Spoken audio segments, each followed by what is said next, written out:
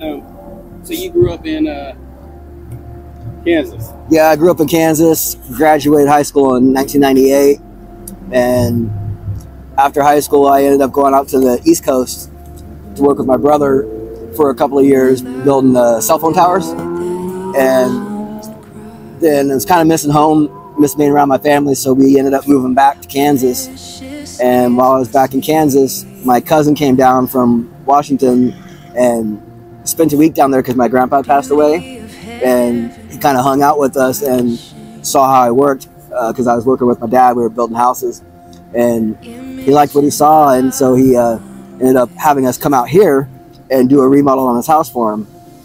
And after we were done with the remodel, he was like, well, what would you think about moving out here and working for me? And I was like, what do you mean? And he's like, well, I want to start this business. And he told me about the business, and I'd never worked on a car in my life. I'd never even changed my own oil. Right. And he was like, well, I want to start this business where we go on site and, you know, change people's oil and do services on their vehicles and whatnot. And I said, well, I'm willing to learn. And so I moved out here. 6 months later, I moved out here, and we got it off the ground. Literally started out of his garage and ended up having 2 shops, 2 on-site service trucks, and then a 24-hour roadside assistance truck. And it was going pretty good, but we had a third person that was kind of had invested in our company, and he kind of screwed us over. And so we decided to close the doors after things started going south. It was just a bit too much for us to keep up. And so 11 years was a good run, you know? So we closed the doors, and that's when I went to work for Kenworth and worked there for several years, and then got laid off and actually ended up going back to work for one of the technicians that I had hired for my company. I ended up going to work for him, and which was, you know, kind of was nice that he was able to be there for me to help me out. So I went to work for him, and then COVID hit, and everything kind of went to crap after that, and just been trying to get back on my feet since. But fortunately here a couple months back, where I was staying in the same spot Eric was actually, there was a group that came up and they got us into housing. And I just got moved into this house in the Lincoln District 2 weeks ago, and they're gonna help me get my license back, all my fines paid, and everything to get everything current so that I can get my license and all that stuff so that I can actually get back out there working again. Oldest brother is in Kansas like 6 months out of the year. The rest of the time he stays in Belize. Yeah, he's got a Lake Canopolis in Kansas. He's got a little spot there that he stays at basically during the spring and summertime. And then when it gets cold, he goes back to Belize with his wife, and they have a place out there that he does takes people out on boats to go fishing and whatnot. So for the most part, most of my family is either here in Washington now or in Texas. How long ago did Dad pass? This April it will be 4 years. Mine passed in 2021. And it was rough because, you know, he was in great health, and all of a sudden one day he just started having chest pains, and my youngest brother was with him, and he said, I think I need to go to the hospital. And he went in and had a heart attack while he was there, and ended up being, they had taken and put him in a induced coma and whatnot because of the lack of oxygen that he had to his brain or whatever they wanted to. But when they were taken, so I was trying to get there. Everybody else had made it there, but everything was working against me. My plane from Seattle got delayed like 3 times. And then when I got to Chicago, I ended up having to stay overnight in Chicago because I missed my connecting flight because I was delayed here in Seattle. And so then they made me wait till the next day. And then it seemed like every single plane, they actually put me on 5 different flights. And whichever one came that actually was going to make it, I was going to get on because they kept having plane problems or something was delaying it. And it was just like, man, what is going on? So long story short, by the time I got there, my father had passed away. And it was rough. And,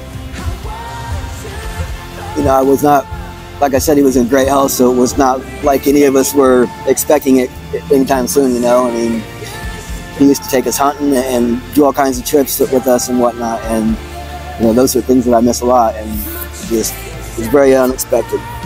You kind of started falling into believing that there is something, Yeah. but just haven't really kind of landed on what it is or how we got here, or you know what our purpose is, or any of that kind of Right. stuff. But you realize there's, you know, something, and that's, you know, that's where a lot of people begin, because they kind of realize what they're teaching us nowadays is just a lot of nonsense, man. You know, the only thing that's allowed to be taught in schools nowadays is Big Bang Theory, and that ultimately what happened was that matter came to life all of a sudden, Yeah. and then DNA would just created itself. The DNA is a biological code that makes up every living thing in this world. Every living thing in this world. These trees, what color they're going to be, what kind of leaves they are, how tall they're going to be. Animals, rabbits, fish, you know, squirrels, ants, everything. They all have a biological code that makes up what they look like, how they go about their life, all of that. You know, we start believing, oh, there has to be, every single thing in the world has a designer. If DNA is a biological code, we have to realize that there was a creator.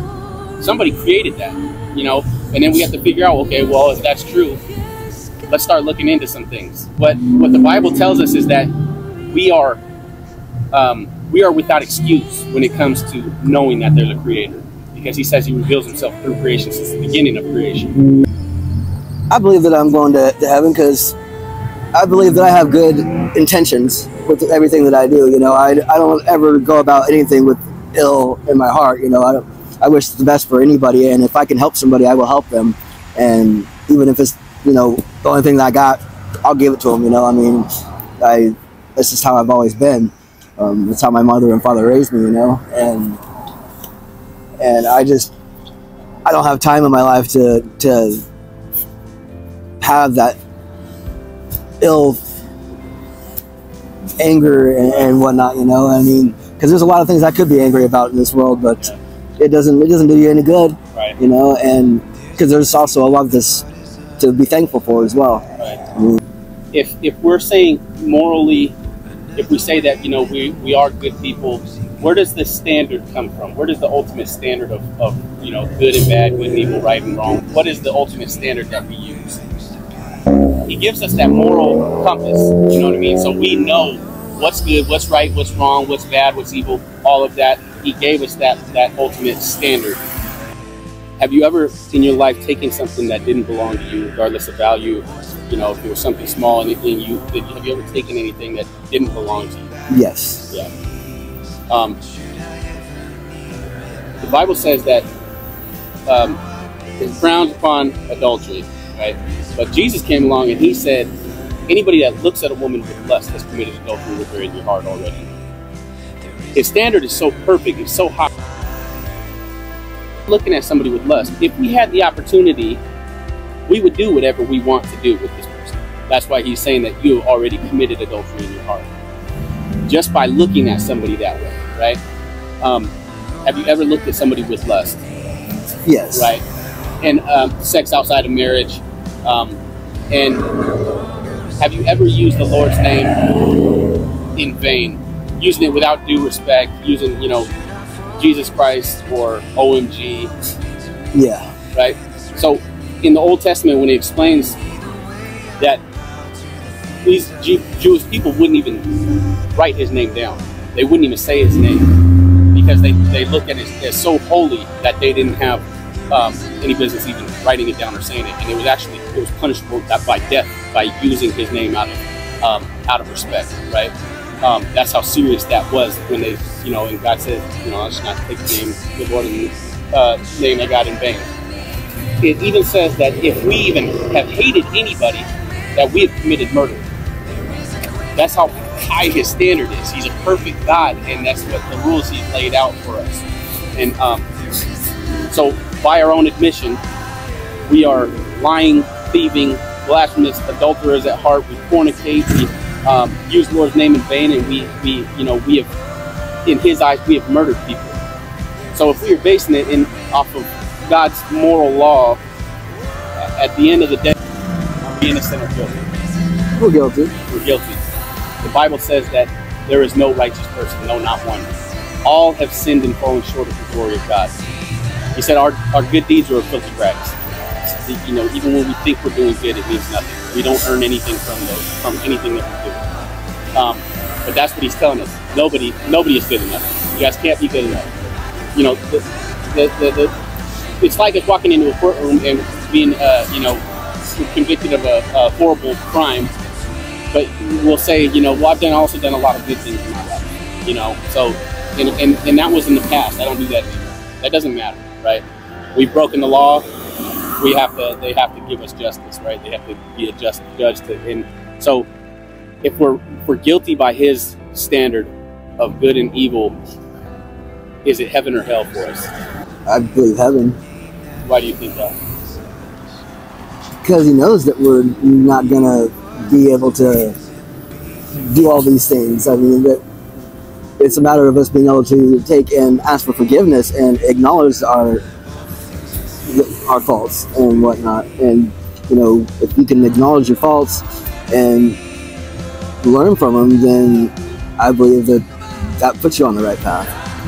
So let's look at it this way. If we had a pedophile that believed that what he was doing wasn't immoral, it was something natural for him, whether the you know, the person that's underage agrees with it or consents with it or not, right? But the judge is telling him, you know, this is wrong. You know, it's the law. You know, the person is not allowed to do that. But the person is just saying, you know, forgive me. You know that I can't help myself. Just forgive me. I'm asking for forgiveness. Can you forgive me? Somebody still, you know, you know, if you're the parent in the courtroom and the judge says, yeah, I believe you. You know, I forgive you. Go ahead and get out of here. Just try not to do that. If you're the parent of that kid, what are you thinking of that judge right now? You're thinking, this is not justice. You're not a loving judge. You're corrupt, right? That's what we're thinking. And that's the same thing with God. He relates his laws and his standards and stuff like that to things that we can understand. A lot of people will say, well, you know, you just have to ask for forgiveness, and at the end of the day, we get to go to heaven. But that's not what the Bible teaches. The Bible, you know, we don't get to just ask for forgiveness and, you know, be forgiven.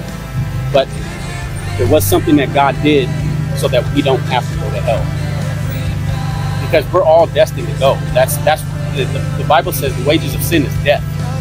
God is paying us what we've earned. And he says we have all sinned and fallen short. To a perfect God, he's paying us our wages. He's paying us in death. But he did something for us that we don't have to go to hell. You know what that was? He sacrificed Jesus. Right.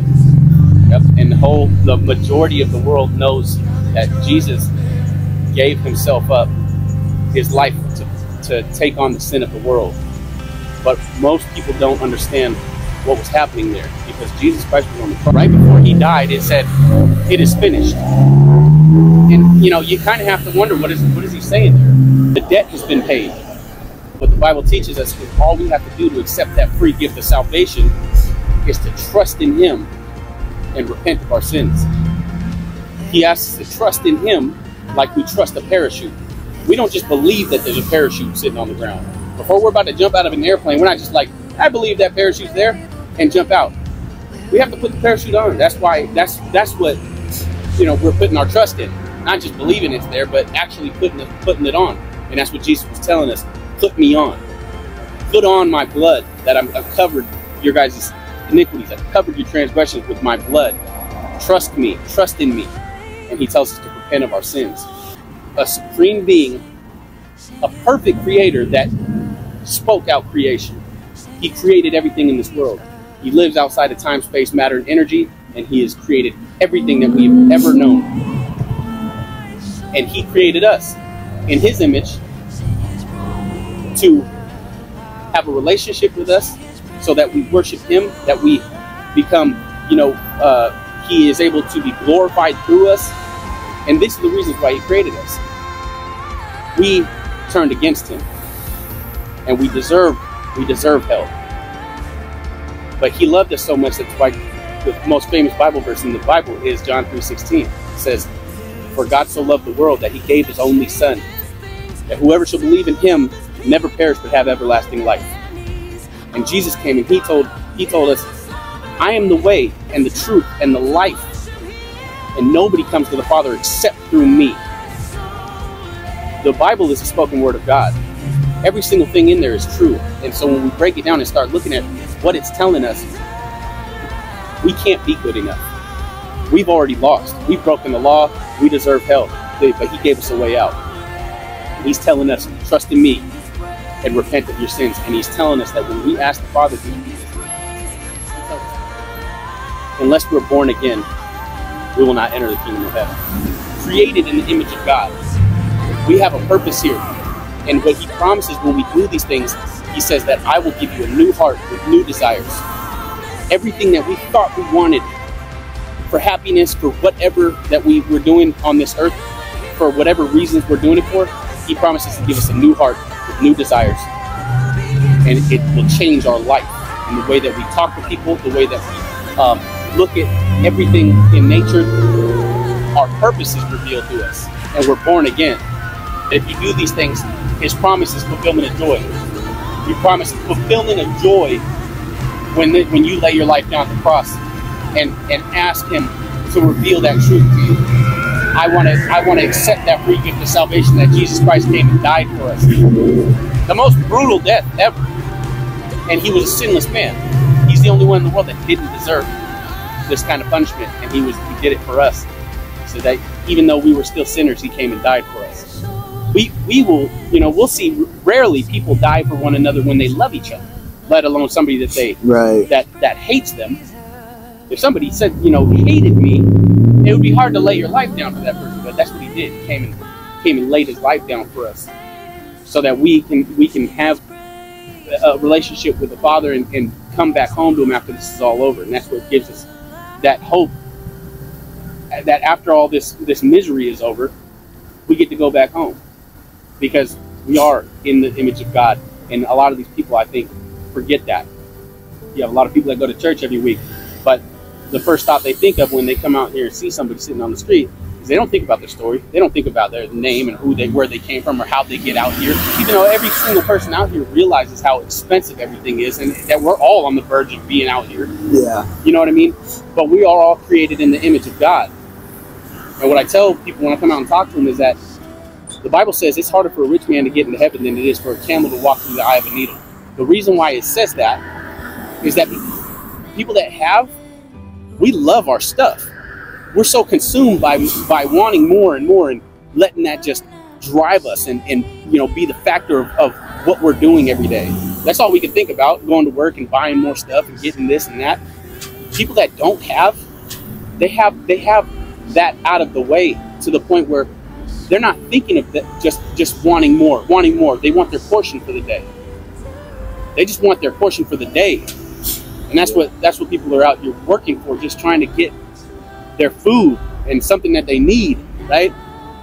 But when you have everything removed out of the way and you're not just constantly consumed by what this world is offering us, that's when you have the opportunity to build that relationship with God and have Jesus Christ in your heart. People are blessed in that way, and I think a lot of them don't really see it. You know what I mean? But there's two things that we have to do to be saved. Trust in the Lord, trust in Jesus Christ and what he came to do for us, and repent of our sins. When do you think that you'll do that? I'm honestly trying to figure out how to truly let go, because I feel like I don't know what's holding me back. And because I believe in it, and I believe in what you're saying, but kind of like how you were saying up until that, after your father passed away, how you just were going through the motions of things. That's where I feel I'm at, and I don't know how to get past that no matter what I do, and I want to get past that. The Bible says that the devil is the ruler of this world. He will always try to tell us tomorrow, do it later. He's a distraction. He doesn't even care if you believe in him, as long as you don't believe in God. Because if we don't believe in God, if we don't trust that Jesus Christ came to die for our sins, he don't care what else you believe.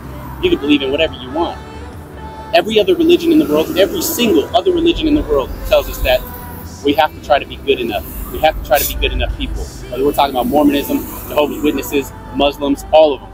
Every single other one, Buddhist, Hindu, they all say we have to be good enough people.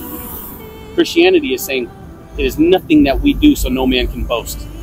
We do not earn our salvation, because then we have something to boast about, to brag about. It's not through that. It's